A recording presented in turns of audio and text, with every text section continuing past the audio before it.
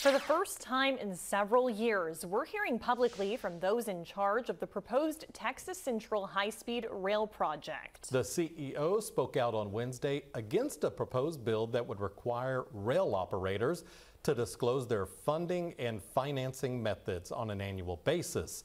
News 3's Donnie Tuggle joins us in the News Center with the very latest. Donnie?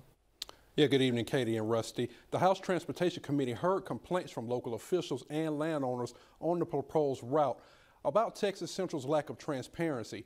In response, the company's CEO argued that making businesses provide confidential information is unprecedented and feels it only like an attempt to stop the project.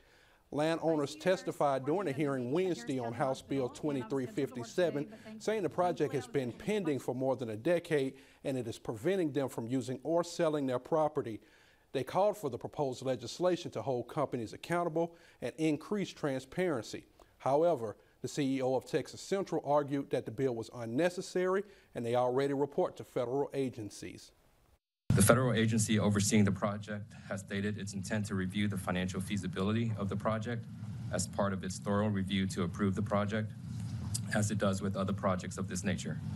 In light of this, the additional regulatory burden this bill presents for a project is redundant, unnecessary, and would create risks to companies looking to engage in such critical infrastructure development. Members of the House Transportation Committee didn't shy away from sharing their frustrations with Texas Central. I'll have that part of the story tonight at 10. In studio, Donnie Tuggle, News 3. Donnie, thank you.